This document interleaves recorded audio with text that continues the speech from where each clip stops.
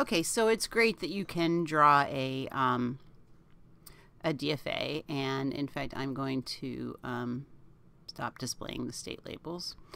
But being able to draw a nice DFA is nice if you want to turn in a homework or something, but the cool thing starts when you actually discover that JFLAP lets you do things like test a string and see if it gets accepted by the DFA. So the first way we're going to do that is doing a step through of a string. So you can go to the input menu and you can say step by state. And you can type some input. So you could type, like, let's try AABBB.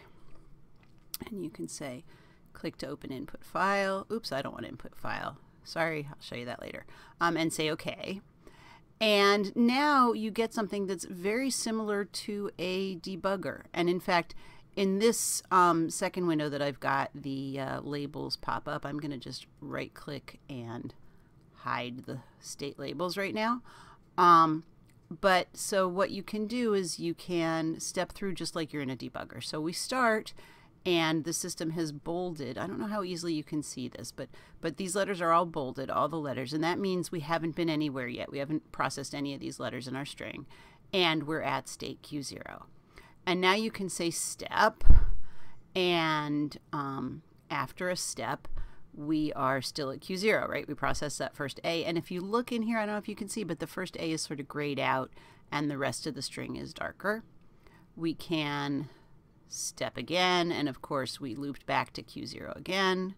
Now we have a B as the next letter to process, so we should go over to Q1, and if I step, look, it says we're at Q1. We have another B, and now we're at Q2, and we have our final B, and we go back to Q1, and the screen turns green. Woohoo, we win, right?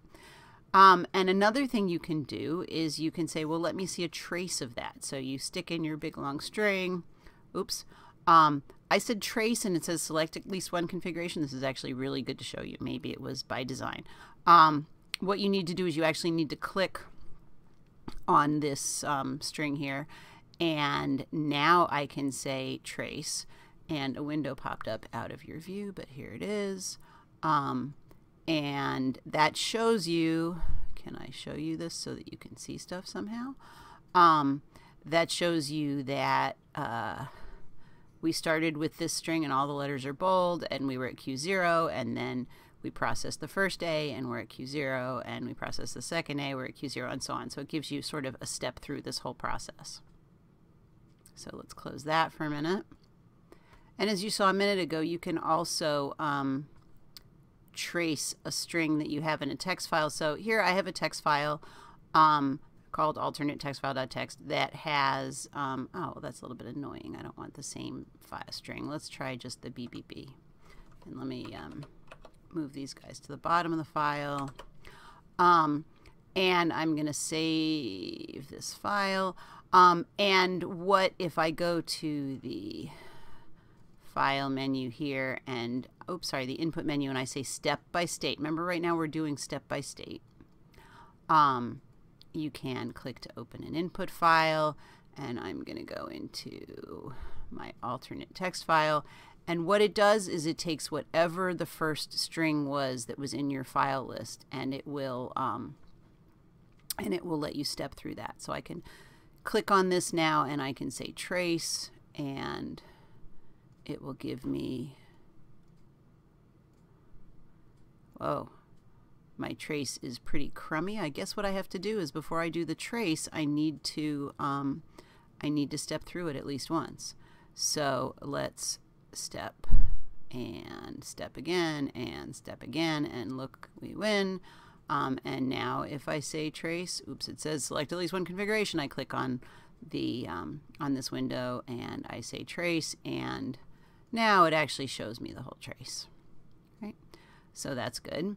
And then of course I have a couple, you can see I have the editor where I can change my DFA, but while I'm in simulate mode, it's not going to let me switch to the editor tab because you don't want to be able to change your change your DFA while you're in the middle of these simulations. So you do need to close out both of these tabs to do this.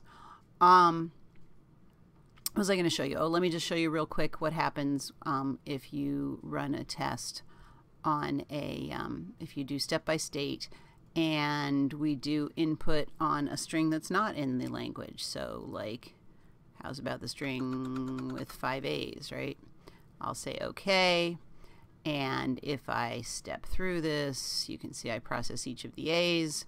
And it's finished processing the string. I actually need to, for sort of technical reasons that we'll understand better when we learn about NFAs coming up soon, I have to hit the step button one more time, and then we get this red screen here saying, nope, there's no way for me to get that. And if I close this out and close this one, I'm back in the editor and I can change things around if I want. I can add new states and new transitions or